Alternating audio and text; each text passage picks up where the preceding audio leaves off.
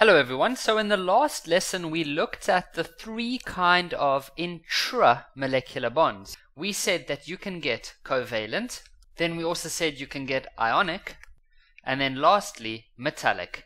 We said that covalent is typically only between two nonmetals, whereas ionic is between a metal and a nonmetal. And then lastly, metallic is just a single metal. Furthermore, we said that covalent is when the electronegativity difference is less than 2.1. Ionic is when it's more than 2.1. And then with metallic, we don't really look at that. Now, something that's very important is, one more thing. These are all called intramolecular bonds. Okay, intra, and we call them bonds. And so those are the forces that are inside the molecule. For example, if you have water, I'm just going to use lines, we're talking about these bonds over here. Okay, or if we have, for example, hydrogen fluoride, we're talking about these bonds over here. But now in grade 11, we're going to talk about intermolecular. Okay, so it's a totally different kind of thing. It does not work for ionic and metallic. That's very important. Ionic and metallic only have intra, or you don't have to worry about intermolecular. Okay, that is very important. So let's take a look at the covalent intermolecular forces now.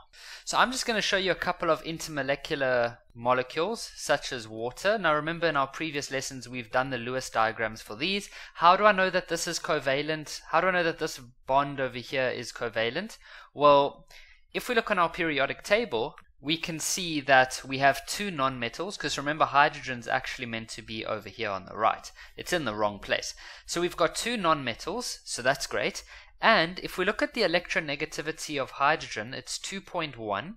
And if we look at the electronegativity of oxygen, it's 3.5.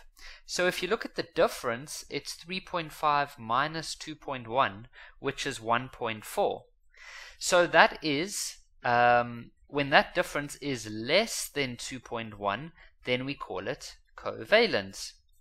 So these are covalent bonds. Now, if you've ever tried to boil water on a stove, you don't physically break the hydrogen from the oxygen, because then your stove, or when you're boiling your water, you would have hydrogen flowing off there, and you would have oxygen going off there. But in fact, what we have is we have water molecules that get boiled.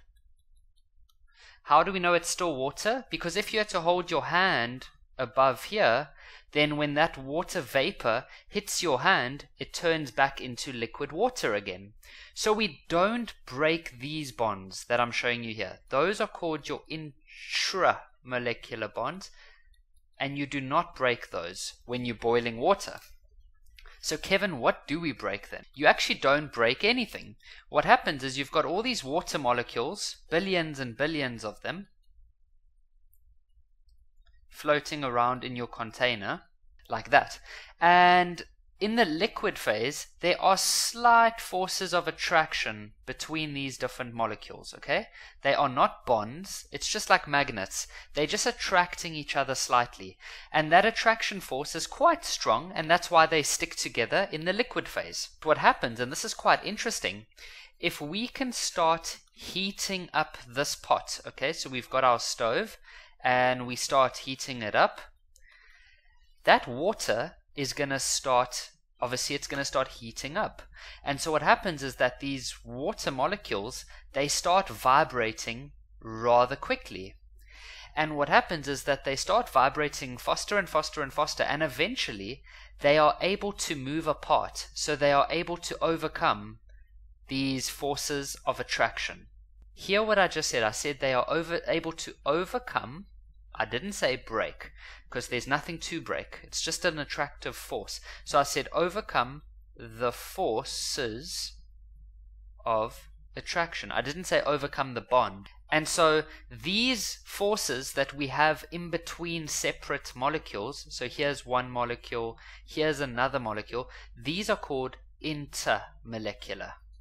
In grade 10, we looked at the forces that were inside each molecule, and those were called intramolecular. I hope you can see the big difference over there. So, in summary, when you want to boil water, you are not breaking the hydrogen and the oxygen apart. You are separating the water molecules from each other by heating up the water until such a point that we call the boiling point, and at that point each water molecule has enough energy to move away from each other and go into the gas phase.